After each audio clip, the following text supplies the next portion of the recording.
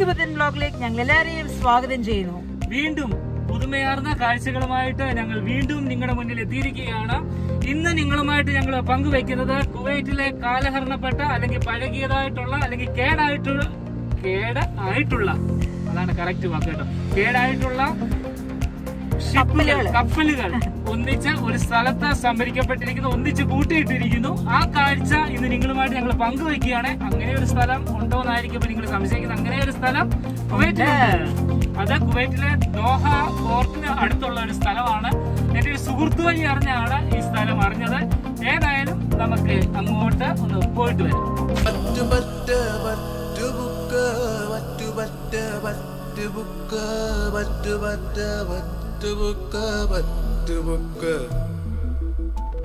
ഓർമ്മകളെ പറ്റുവെക്കും ആനന്ദാമൃത നിമിഷം പകരും കണക്കു നിറയെ ഓർത്തുവെക്കും പറ്റുബുക്ക്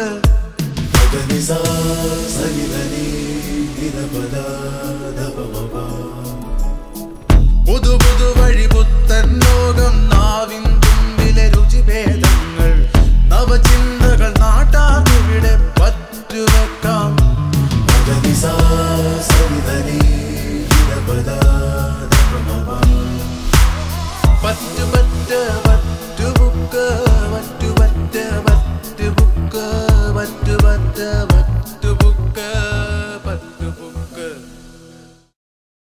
പുതിയൊരു വ്ലോഗുമായിട്ടാണ് ഞങ്ങൾ ഇന്ന് വന്നിരിക്കുന്നത്. നിങ്ങൾക്ക് മനസ്സിലായി കാണും, ഞങ്ങളുടെ പുറയില് ഇങ്ങനെ കപ്പലുകൾ നിരന്ന് കിടക്കുന്ന വലിയൊരു കാഴ്ച കാണാനായിട്ട് സാധിക്കും. ഞങ്ങളുടെ ചുറ്റിനും കപ്പലുകളുണ്ട്. എന്നാൽ ഇത് ഓടുന്ന കപ്പലല്ല കേട്ടോ, പണ്ട് കാലത്തെ പഴഞ്ചൻ ചെന്ന കപ്പലുകളിലാണ് ഇവിടെ കിടക്കുന്നത്. വർഷങ്ങൾക്ക് മുമ്പേ, തലമുറകൾക്ക് മുമ്പേ ഉപയോഗിച്ച കപ്പലുകള്, കേടായ കപ്പലുകളാണ് ഈ കിടക്കുന്നത്. കുവൈറ്റിലെ കപ്പലുകളുടെ ശവപ്പറമ്പ് അങ്ങനെയാണ് ഈ സ്ഥലത്തെ അറിയപ്പെടുന്നത്. ഇത് കുവൈറ്റിലെ ദോഹയിലാണ് ഈ സ്ഥലം സ്ഥിതി ചെയ്യുന്നത്. നമുക്കൊന്ന് പോയി നോക്കാം. ഇതിന്റെ യഥാർത്ഥത്തിലുള്ള വലിപ്പമൊക്കെ നമ്മളെ അതിശയപ്പെടുത്തും. ഇതിപ്പോ ഞങ്ങൾ ഇതിന്റെ കീഴിൽ നിന്നിട്ട് ഒന്നും അറിയുന്നില്ല. ഇപ്പം വേലി ഇറക്ക സമയമല്ല കേട്ടോ, വേലി കയറ്റ സമയം തന്നെയാണ്. എന്നാൽ കുറച്ചുകൂടെ ഒക്കെ ഞങ്ങൾക്ക് ദൂരോട്ട് പോകാമായിരുന്നു. എന്നാൽ എപ്പോഴത്തെ ഈ അവസ്ഥയെ നമുക്ക് പോകാനായിട്ട് പറ്റത്തില്ല, കടൽ കയറി കിടക്കുകയാണ്. എന്നാലും ഇത് ഇപ്പം കരയ്ക്കോട്ട് നീങ്ങി കിടക്കുന്ന വലിയൊരു കപ്പലാണ്. കപ്പലൊക്കെ നമ്മളെ ജീവിതത്തിൽ കയറാനായിട്ട് ഒരു അവസരം കിട്ടിയിട്ടില്ലെങ്കിലും ഇങ്ങനെ കരയ്ക്ക് കിടക്കുന്ന കപ്പലുകളൊക്കെ കാണാനായിട്ട് ഒരു അവസരം ഇല്ലേ സോണിയ? ഇനി എന്തായാലും ഞങ്ങളും കപ്പലിലൊക്കെ കയറും, അത് വേറെ കാര്യം. സമയവും സാഹചര്യവും ഒക്കെ ഒത്തുവരികയാണെങ്കിൽ നമുക്ക് കപ്പലിലൊക്കെ ഒന്ന് കയറാം. എന്നാൽ ഇവിടെ കുവൈറ്റിൽ താമസിക്കുന്നവര് ഒരിക്കലെങ്കിലും ഇവിടൊക്കെ ഒന്ന് വന്ന് കാണുന്നത് നല്ലതായിരിക്കും. ഒരു പുതുമയുള്ള കാഴ്ചകളാണ് കുവൈറ്റിലെ ഇതൊക്കെ. കപ്പലുകളുടെ ഇപ്പൊ സോണിയ പറഞ്ഞ പോലെ ശവപ്പറമ്പ് എന്നൊക്കെ അറിയപ്പെടുന്ന എല്ലാം കേടായ കപ്പലുകൾ മാത്രമേ ഉള്ളൂ. ഇവിടെ കേടായ കപ്പലിടുന്ന സ്ഥലം മാത്രമല്ല, ഇവിടെ കപ്പലുകൾ പുതുക്കി പണിയുന്ന സ്ഥലമുണ്ട്. കപ്പല് ചെറിയ ബോട്ടുകളെ, ഇല്ലയോ, ഷിപ്പ്, ചെറിയ സ്പീഡ് ബോട്ടുകളെ, ഇങ്ങനെയുള്ള കാര്യങ്ങളെല്ലാം പുതുക്കി പണിയുന്ന ഒരു സ്ഥലം കൂടിയാണിത്. അപ്പോൾ ഞങ്ങളിത് തെരഞ്ഞു പിടിക്കാനായിട്ട് ഇച്ചിരി സമയം എടുത്തു. കാരണം ഞങ്ങളുടെ ഒരു ഫ്രണ്ട് പറഞ്ഞ മുഖേനയാണ് ഈ സ്ഥലത്ത് വന്നത്. എന്നാൽ ഞങ്ങൾക്ക് കറക്റ്റ് ഒന്നും ഈ സ്ഥലം അറിയത്തില്ലായിരുന്നു. കുറേ പേരോട് ചോദിച്ച് മനസ്സിലാക്കിയാണ് ഈ സ്ഥലത്ത് വന്നത്. നമ്മുടെ ബാക്കിലൊക്കെ കാണാനായിട്ട് സാധിക്കും. അടിപൊളി, സൂപ്പർ. പല ടൈപ്പിലുള്ള ബോട്ടുകൾ കേട്ടോ. നമ്മളിപ്പോൾ ഉദ്ദേശിക്കുന്ന പോലെ നമ്മുടെ മനസ്സിൽ വലിയ കപ്പലുകളൊക്കെ ആയിരിക്കും നമ്മുടെ മനസ്സിൽ. എന്നാൽ അത്രയുള്ള വലുപ്പമൊന്നുമില്ല, എന്നാലും ഉണ്ട് കേട്ടോ വലുപ്പം. അങ്ങ് തീരെ നമ്മൾ കൊച്ചാക്കി കളയുന്നില്ല, തീരെ ചെറുതാക്കി കളയുന്നില്ല. കൊള്ളാം, സംഭവം കൊള്ളാം. കടല്, ശാന്തമായ കടല്. കുവൈറ്റിലെ ചില പ്രത്യേകതകളുടെ കൂട്ടത്തിലുള്ള വേറൊരു പ്രത്യേകതയാണ് ഈ കടലെന്ന് പറയുന്നത്.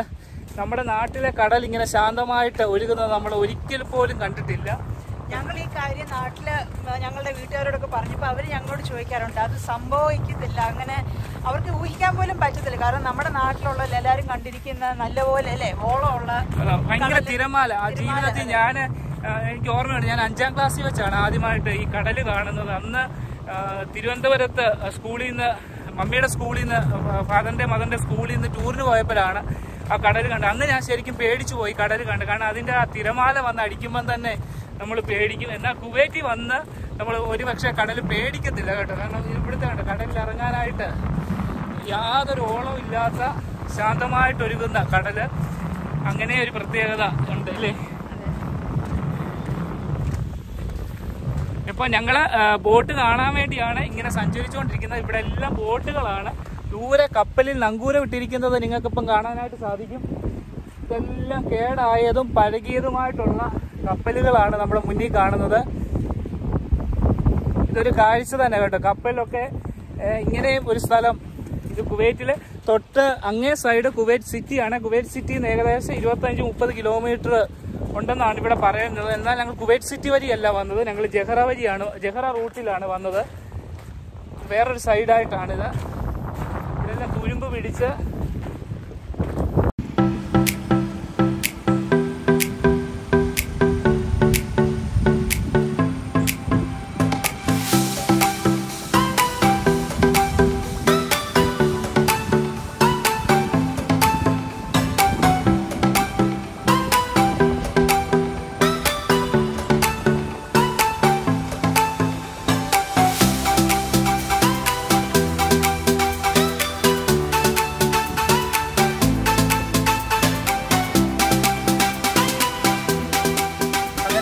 കുറേ നേരം നടന്നു വന്നിട്ട് ഇവിടെ വന്നിരുന്ന് ഇവിടുത്തെ കാഴ്ചകളൊക്കെ കാണുകയാണ്. നമ്മുടെ ബാക്കി കാണുന്നത് കപ്പലുകളാണ്.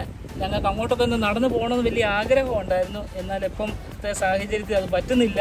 അവിടെയൊക്കെ നടക്കാവുന്ന സ്ഥലമാണ് കേട്ടോ. പക്ഷേ ഈ ലോ ടൈഡ് ആണെങ്കിൽ മാത്രമേ നടക്കാൻ പറ്റത്തുള്ളൂ. ഇപ്പം വെള്ളം കയറി കിടക്കുകയാണ്. ഇവിടെ ഈ ഏരിയയിൽ ഇപ്പം ഞങ്ങൾ ഇരിക്കുന്ന കപ്പൽ ഏരിയ സൈഡിലാണെങ്കിൽ ഇതിൻ്റെ ഓപ്പോസിറ്റ് ഏരിയയിൽ ഈ കപ്പൽ നിർമ്മാണവുമായിട്ട് ബന്ധപ്പെട്ട ഒത്തിരി കമ്പനികൾ ഇവിടെ വർക്ക് ചെയ്യുന്നുണ്ട്. ഈ കപ്പലുകൾ അരിച്ച് പണിയുന്ന ഒത്തിരി കമ്പനികൾ ഈ റോഡ് സൈഡിൽ തന്നെ കാണാനായിട്ട് സാധിക്കും. അവരാണെങ്കിൽ നമുക്ക് അങ്ങനെ ഷൂട്ടിങ്ങിനുള്ള അനുവാദമൊന്നും അങ്ങനെ തരത്തില്ല. അങ്ങനെ അനുവാദം തന്നിരുന്നെങ്കിൽ നമുക്ക് ആ കാഴ്ച കൂടി ഇതിൻ്റെ അകത്ത് ഉൾപ്പെടുത്താമായിരുന്നു.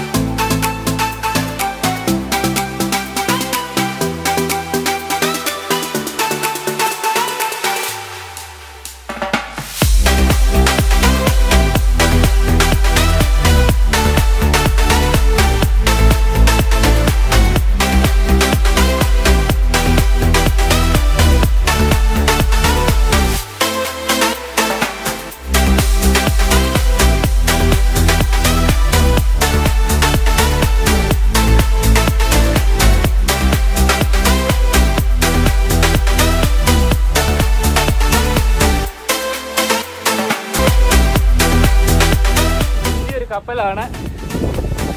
എല്ലാം തുരുമ്പിച്ച് കേട്ടോ, തുരുമ്പെടുത്തു. അതിലൊക്കെ തൊട്ടാൽ സെപ്റ്റിക് ആവും. അതുകൊണ്ട് ഞങ്ങളങ്ങനെ ചെറിയ മീനുകളുണ്ട് ഇവിടെയൊക്കെ. ഇങ്ങനെ ഒഴിഞ്ഞു പോകുമോയെന്ന് അറിയത്തില്ല. ഇവിടെ പേടിക്കേണ്ട സ്ഥലമാണ്. ചതുപ്പ് പോലുള്ള സ്ഥലമാണ്. ഇവിടം വരെ വന്ന സ്ഥിതിക്ക് ഈ കപ്പലിൽ തൊടാതെ പോകുന്നത് മോശമല്ലേ? കാരണം കടലിനകത്ത് അതിനകത്ത് ഭയങ്കര വിസ്താരമായിട്ടുള്ളൊരു സ്ഥലം. ഇത് ഡബിൾ ഡെക്കർ അല്ലേ? ഡബിളാണോ ട്രിപ്പിളാണോ ഇവിടുന്ന് മനസ്സിലാക്കാൻ സാധിക്കുന്നില്ല. ദൂരെ നിന്ന് പിടിക്കുമ്പോഴേ ഇതിൻ്റെ യഥാർത്ഥത്തിലുള്ള വലുപ്പം നമുക്ക് മനസ്സിലാകത്തുള്ളൂ. ഈ സ്ഥലത്ത് സാധാരണയായി വരുന്നവർ രാവിലെ വരാറുണ്ട്. ഇവിടുത്തെ ഈ സൂര്യ ഉദയം നല്ലൊരു സൈറ്റാണെന്നാണ് പറയുന്നത്. ഇവിടുത്തെ ഫോട്ടോ എടുക്കുന്നവരൊക്കെ കൂടുതൽ ഇവിടെ വന്ന് നേരം വിളിക്കുന്നതിന് മുമ്പേ ഇവിടെ വന്ന് സൂര്യൻ ഉദിക്കുന്ന സീനൂടെ ഈ ക്യാമറയെ പകർത്താറുണ്ട്. എന്നാൽ ഞങ്ങൾ താമസിക്കാനായിട്ടുള്ള കാരണം ഞങ്ങൾക്ക് ശരിക്കും ഈ സ്ഥലം അറിയത്തില്ലായിരുന്നു. രാവിലെ വന്നാൽ ഇവിടെ പെട്ടുപോകുമോ എന്നുള്ളൊരു പേടി. കാരണം അറിയാത്തൊരു സ്ഥലമാണല്ലോ. അപ്പോൾ നമ്മൾ വഴി തെറ്റേണ്ട, വെട്ടം വന്നതിന് ശേഷം വന്നാൽ മതി എന്നുള്ളത് കൊണ്ടാണ് ഞങ്ങൾ ഈ സമയം തിരഞ്ഞെടുത്തത്. നല്ല ചൂടാണ്, നല്ല വെയിലാണ്. എന്നാൽ പോലും നമുക്കിത് നല്ല കടൽക്കാറ്റ് വരുന്നുണ്ട്. അതുകൊണ്ട് ആ ചൂടിൻ്റെ കാഠിന്യം നമുക്ക് അത്ര അറിയത്തില്ല. ഇത് സ്ഥലം കഴിഞ്ഞ വ്ളോഗൊക്കെ ഞങ്ങൾ ഇട്ടപ്പോൾ ഓരോരുത്തർ അതിൻ്റെ കറക്റ്റ് ലൊക്കേഷനും സ്ഥലമൊക്കെ ഒന്ന് പറയാൻ പറഞ്ഞു. എന്നാൽ ഞങ്ങളെ സംബന്ധിച്ച് ഇത് പറയുകയാണെങ്കിൽ ഇത് ഷുവൈക്ക് പോർട്ട് ഇവിടെ അടുത്തുണ്ട് എന്ന് മാത്രം അറിയാം. ഷുവൈക്ക് പോർട്ട് ഇത് ദോഹ പോർട്ട് ഇതിന് അടുത്തുണ്ട്. ദോഹ പോർട്ടിന് അടുത്തുള്ള ഒരു സ്ഥലമാണിത്.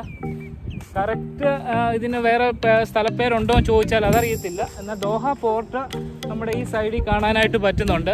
നമ്മുടെ ഇത് യാത്രാ കപ്പലാണെന്ന് തോന്നുന്നു കണ്ടിട്ട്. കാരണം ഇതിൻ്റെ അകത്ത് വാഹനങ്ങളും ഒരു സ്ഥലത്തു നിന്ന് മറ്റു സ്ഥലത്തേക്കൊക്കെ കൊണ്ടുപോകാൻ ഉപയോഗിക്കുന്നത്. ഈ വലിയ സാധനം താഴേക്ക് അതിൻ്റെ പേരൊക്കെ കാണും. ഇതിനെപ്പറ്റി കൂടുതൽ അറിയാവുന്നവർ ഈ ബ്ലോഗ് കാണുന്നവര് കാണും. അപ്പം അത് ഇത് താഴോട്ട് ഇട്ടതിന് ശേഷം വാഹനങ്ങൾ ഇതിൽ കൂടി ഓടിച്ച് കയറ്റി വാഹനങ്ങൾ പാർക്ക് ചെയ്യാനും അകത്ത് സ്ഥലമുണ്ട്. വാഹനങ്ങൾ കൊണ്ടുപോകുന്ന ഒരു ഷിപ്പാണിത്. കരയിലും കുറെ ബോട്ടുകൾ പാർക്ക് ചെയ്തിട്ടുണ്ടല്ലോ, അതെന്തോ അവിടെ? ഇതെന്തോ പാർക്ക് ചെയ്യാൻ കാർ വല്ലതും ആണോ? ഇത് എനിക്ക് തോന്നുന്നത് ഈ ചെറിയ ചെറിയ കപ്പലുകൾ അല്ലെങ്കിൽ ചെറിയ ചെറിയ ബോട്ടുകളൊക്കെ കരയ്ക്ക് അവരെടുത്ത് വെച്ചിരിക്കുന്നതെന്ന് തോന്നുന്നു. അത് ഈ വലിയ വലിയ കപ്പലുകൾ ഈ കരയ്ക്ക് എടുക്കാൻ പിന്നെ അങ്ങനെ ഇത് ചെയ്യാനായിട്ട് പറ്റത്തില്ല, കൊണ്ടുവന്നിടാനായിട്ട് പറ്റത്തില്ലല്ലോ. വലിയ ആഴം ഉള്ളിടത്തെ വലിയ കപ്പലുകളൊക്കെ കിടക്കത്തുള്ളൂ. അതുപോലെ ഇവിടെ ആണെങ്കിൽ കരയ്ക്ക് അധികം വെള്ളമില്ലാത്തത് കൊണ്ട് ആഴമില്ലാത്തത് കൊണ്ട് അവിടെ ഇടാനായിട്ട് ബുദ്ധിമുട്ടുണ്ട്. നമ്മുടെ മുന്നിലൊക്കെ ഈ കണ്ട തടി കൊണ്ടുള്ളതൊക്കെ ആയിട്ടിരിക്കുന്നത് എല്ലാം പോയി കിടക്കുന്ന കപ്പലുകൾ, ബോട്ടുകൾ. ഇത് തടിയുടെ ഒക്കെ ഇപ്പോഴത്തെ കാലഘട്ടത്തിൽ ആരും തടിയുടെ ഒന്നും അങ്ങനെ ഉപയോഗിക്കുന്നില്ലല്ലോ. ഇപ്പം എല്ലാം ഫൈബറും അതുപോലുള്ള ബോട്ടുകളൊക്കെ മീൻ സർവീസിനും അങ്ങനെ ഉള്ളതിനൊക്കെ ഉപയോഗിക്കുന്നതെന്ന് തോന്നുന്നു. മീൻ പിടിക്കാനൊക്കെ പോകുന്നത് ഫൈബർ ബോട്ടുകളാണ്. ഈ തടിയുടെ ഒക്കെ ഈ കാലഘട്ടത്തിൽ ആരും ഉപയോഗിക്കുമെന്ന് എനിക്ക് തോന്നുന്നില്ല, അറിയത്തില്ല. ചിലപ്പോൾ അങ്ങനെ ഉപയോഗിക്കുന്നവർ കാണുമായിരിക്കും. നമുക്ക് അതിനെപ്പറ്റി കൂടുതൽ അറിയാത്തത് കൊണ്ട് കണ്ടോ. ഇതൊക്കെ ഫൈബറിൻ്റെ ഒക്കെ ഇവിടെ ഒത്തിരി കിടപ്പുണ്ട്. കേടായ ഫൈബറിൻ്റെ ഒക്കെ ഉണ്ട്. ഇത് തടിയുടെയാണ്. ഇതെല്ലാം പൊളിഞ്ഞു കിടക്കുക. എൻ്റെ പുറയിൽ ദാണ്ട് ഇപ്പോൾ ഇവിടെ ഒരു ജെറ്റ് സ്കിയർ വരെ ഉണ്ട്. യമഹയുടെ ഒരു ജെറ്റ് സ്കിയർ ആണ്. അത് ഇവിടെ ഉപേക്ഷിച്ചു പോയിരിക്കുന്നതാണ്. വേറൊരു ബോട്ട് തടിയുടെ.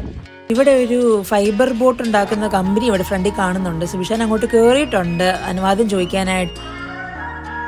വന്നപ്പം ഈ പഴയ ബോട്ടൊക്കെ പുനർനിർമ്മിക്കുന്ന ഒരു സ്ഥലത്ത് വന്നിട്ടുണ്ട്. നിർമ്മിക്കപ്പെടുകയും പുതിയതായിട്ട് നിർമ്മിക്കപ്പെടുകയും ചെയ്യുന്നുണ്ട് ഇവിടെ.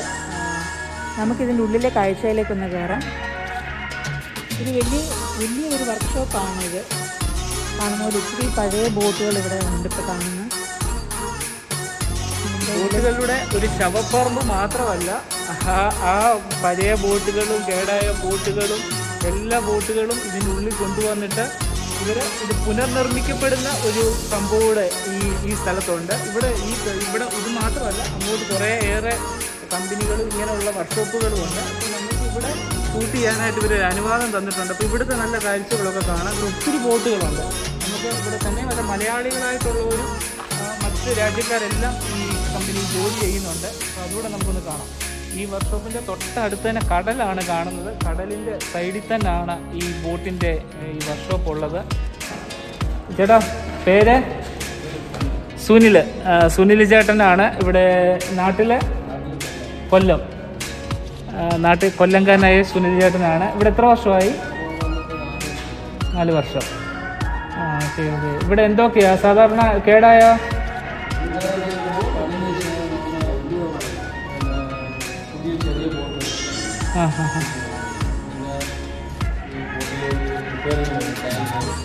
ഓ ശരി.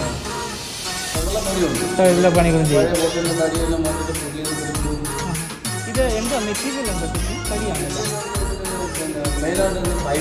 ഫൈബർ. ഇതെല്ലാം കൂടെ മിക്സ് ചെയ്തിട്ട് ഇപ്പം ഞാൻ മാഞ്ചു സാധനം ഒട്ടിക്കണമെങ്കിൽ വീട്ടിലുള്ള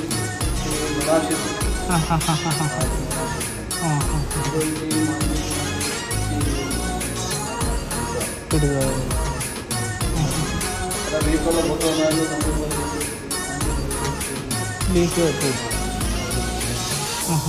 ബാക്കി കാണുന്നത് കടലാണ്. കടലിനടുത്ത് തന്നെയുള്ള നമ്മുടെ ബോട്ടിൻ്റെ കമ്പനിയാണ്.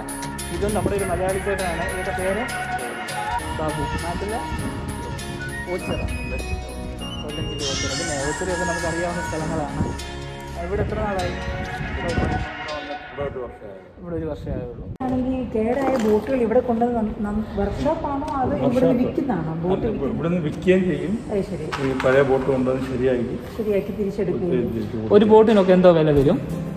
ഒന്നും അറിയത്തില്ല. അതിൻ്റെ സൈസ് അനുസരിച്ചായിരിക്കും അല്ലേ? അതിൻ്റെ ഈ നീളവും വീതി അനുസരിച്ച് ആണ് ബോട്ടിൻ്റെ സൈസ് ആയിരിക്കും.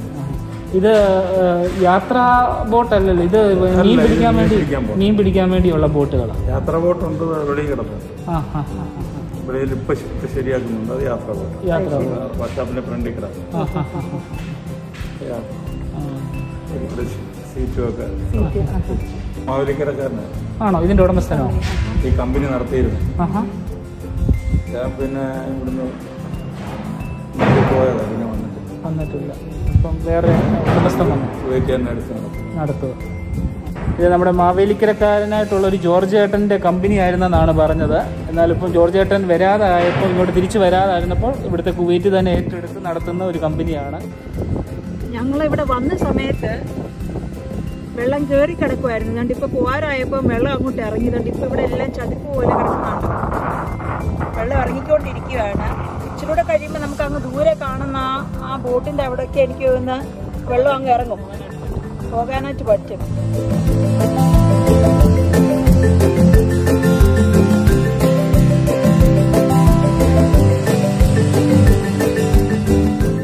കപ്പലിൻ്റെ വേറൊരു സൈഡിൽ ഒത്തിരി കരക്കോട്ട് കയറി കിടക്കുന്ന ഒരു കപ്പൽ കണ്ടു. നമ്മളിതുവരെ കപ്പലിൻ്റെ അകത്ത്, വലിയ കപ്പലിൻ്റെ അകത്തൊന്നും കയറിയിട്ടില്ല. എന്നാൽ പിന്നെ ഇങ്ങനെങ്കിലും ഒന്ന് കയറാം, അല്ലയോ? ഒന്നുമില്ല, വെള്ളത്തിന്റെ അകത്താണ് കിടക്കുന്നത്. ഇടിഞ്ഞ് താഴെ വരുമോന്നൊന്നും അറിയത്തില്ല, എല്ലാം പൊളിഞ്ഞു കിടക്കുക. അയ്യോ, ഭയങ്കരമായിട്ട് മണ്ണിന്റെ ഒരു സ്മെല്ല്. അങ്ങനെ കേടായി കിടക്കുന്ന ഒരു ബോട്ടിന്റെ അകത്ത് ഞങ്ങളും കയറി. ഇവിടെ വരെ വന്നിട്ട് അതും കയറിയില്ലെന്ന് വേണ്ട, എല്ലാം പൊളിഞ്ഞു കിടക്കുകയാണ്. ഇവിടുത്തെ ഇലക്ട്രിസിറ്റി ആയാലും കാര്യങ്ങളായാലും ഇത് സെപ്പറേറ്റ് ക്യാബിനാന്ന് തോന്നുന്നു. ഇവിടെ ഈ മണ്ണിനോട് ചേർന്ന് കിടന്ന ക്യാബിന്റെ അകത്താണ് ഞങ്ങൾ കയറിയത്. അതുകൊണ്ട് എത്രയൊക്കെ സൗകര്യം ഇതിൻ്റെ അകത്ത് ഇപ്പം കാണിക്കാൻ പറ്റുന്നുള്ളൂ. അല്ലാതെ കപ്പലിന്റെ അകത്ത് കയറാനായിട്ട് നമുക്ക് സൗകര്യം ഇല്ല. നമുക്കങ്ങനെ കാഴ്ചകൾ കണ്ട് വീണ്ടും അങ്ങോട്ട് പോകാം. റെഡി. അങ്ങനെ ഇടിഞ്ഞു പൊളിഞ്ഞ ഒരു കപ്പലിൽ സോണിയായും കയറിയിരിക്കുകയാണ് കപ്പിത്താനായിട്ട്. നടക്കുവോ? എല്ലാം ഓടിക്കാൻ പറ്റുമോ? എല്ലാം തുരുമ്പ് പിടിച്ച് കിടക്കുന്ന സംഭവമാണ്, അനങ്ങത്തില്ല സാധനം. ഇത് എനിക്ക് വാഹനങ്ങളൊക്കെ കൊണ്ടുപോകാൻ ഉപയോഗിക്കുന്നതായിരിക്കും. അങ്ങേ സൈഡ് നമുക്കറിയത്തില്ല. എല്ലാം ഓടിച്ച് താഴെ വീരരുതേ.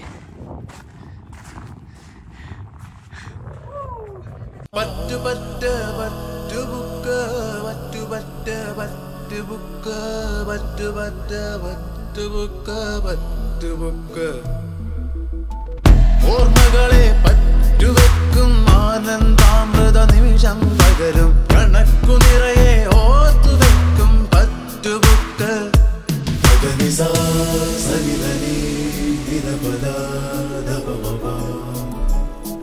പുതു പുതു വഴി പുത്തൻ ലോകം നാവിൻ തുമ്പിലെ രുചിഭേദങ്ങൾ നവചിന്തകൾ നാട്ടാറിവിടെ പറ്റുവെക്കാം